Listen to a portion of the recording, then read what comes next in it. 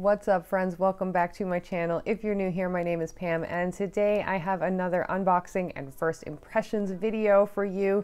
Greenjoy has sent me a really cool little indoor hydroponics kit, so let's dig into it.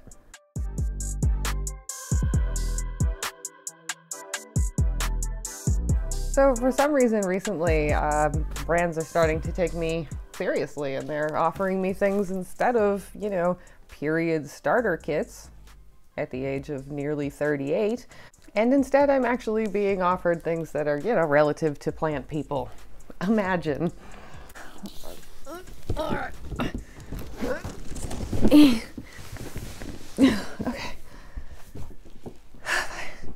I'm in my pajamas because, you know, I haven't gone outside in a long time.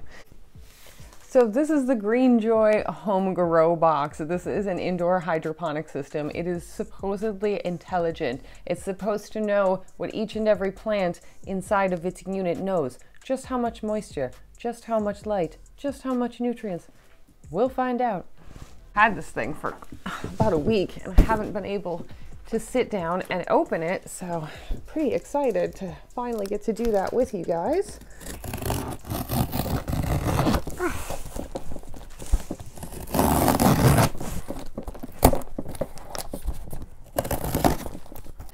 Don't judge my MMA pajamas, you bastards. Okay, it's exactly the same box. That's a bit wasteful. Okay.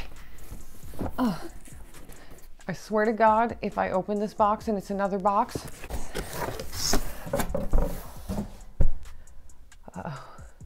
Okay. I may have gotten myself into something I'm gonna need some more coffee for. Got pieces. Oh, Bernie Sanders is texting me. I'm broke, Bernie. So we've got our cultivation instruction and our installation instructions and our product instructions. I think I already have too much ADD for this. Okay, so we've got some little doohickey. All right, these look like the parts that the little plants will nest in. Seems like very recyclable packaging, which I appreciate. Okay, we've got another one of these guys. Ah, oh, ah, oh. Okay, I guess these are the little pots. Board packing. Oh, wow. Oh, this is very big. My family is not going, you know what? We don't need a toaster oven, right? I'll just move that, it's fine. This must be the bottom. This thing looks like an iron lung for plants. I don't have the coronavirus. All right, everything's numbered. Well, I'm an idiot, so I appreciate that.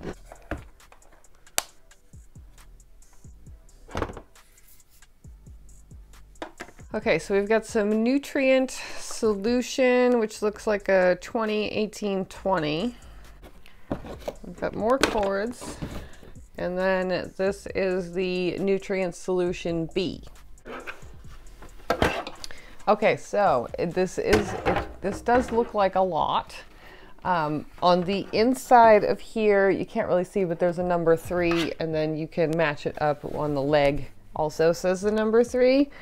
So I'm guessing that that's how you put these together, but we're going to look at the directions first.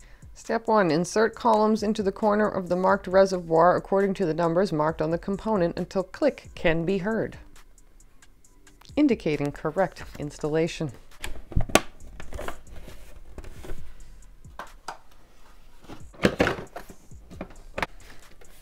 Should probably do this on the floor.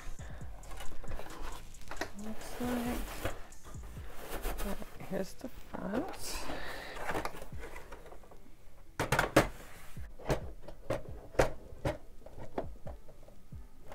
I don't get it. Doesn't.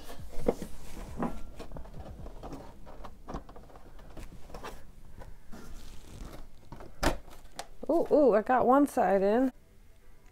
Okay, so I figured it out. You basically had to pull the legs like diagonal from each other, away from each other a little bit, just like with a little bit of pressure, and it clunked in. So that was the problem, is I was pulling one leg at a time instead of sort of like the two opposite ones.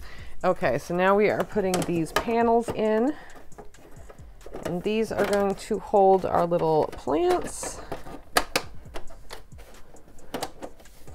Okay, and that went in nice and easy. Okay, sassy. So this is definitely the size of a microwave, just so you know. It's definitely very big, but that is fine with me because the more the better for me. Okay, so I've plugged in the unit over here on the side, and let's give it a go. That's a bright one. Let's take a thumbnail of this bright mother. So you can hear that this thing definitely makes a little bit of noise. So this is probably going to go in the room that I already have a bunch of plant grow lights and things that whir and buzz and make fan noises and everything anyway. So that's definitely not going to be an issue for me, but you know, just so you know, it does make some noise. Okay, let's get to planting this thing.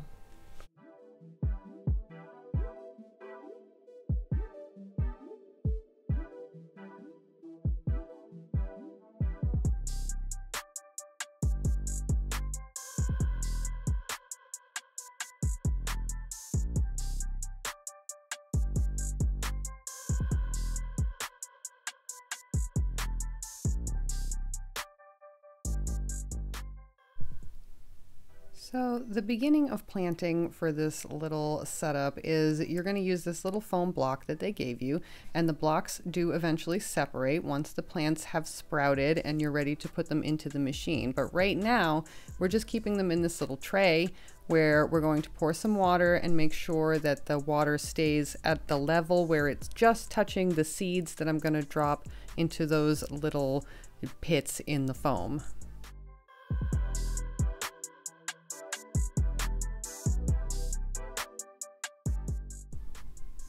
The directions say that you want to leave the sponge in there to soak until it doesn't float anymore. And I found that that took quite a while, and eventually it did stop floating as much, but I wouldn't say that it ever really entirely stopped floating. So just so you know, I did leave it to soak overnight, and this is about as not floaty as I was able to get it. So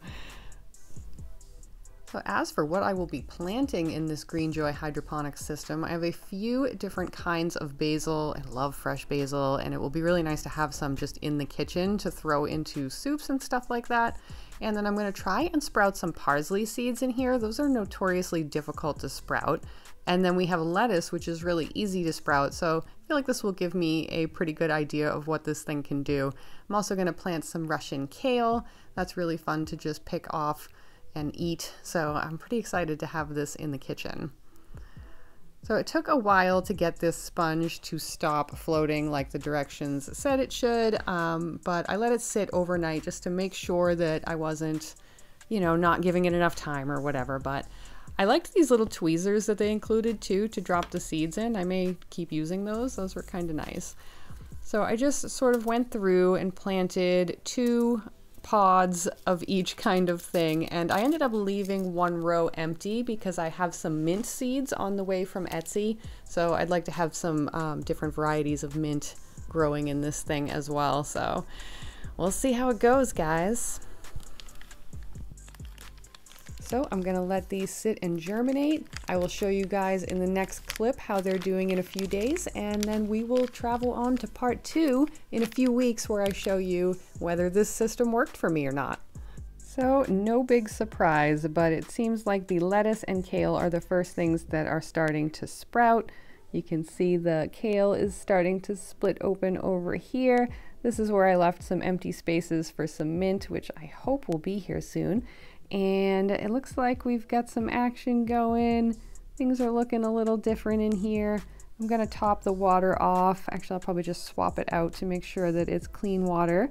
And then I'm gonna put it back in the bag and let it finish what it's doing.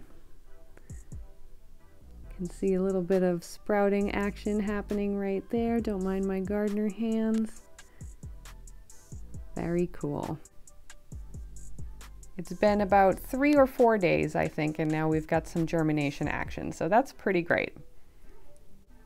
So far, so good, guys. So I will see you back in about a month, and I will show you the next steps on this hydroponic system and tell you what I think about it. Thanks for watching. I'll see you in the next one. Bye.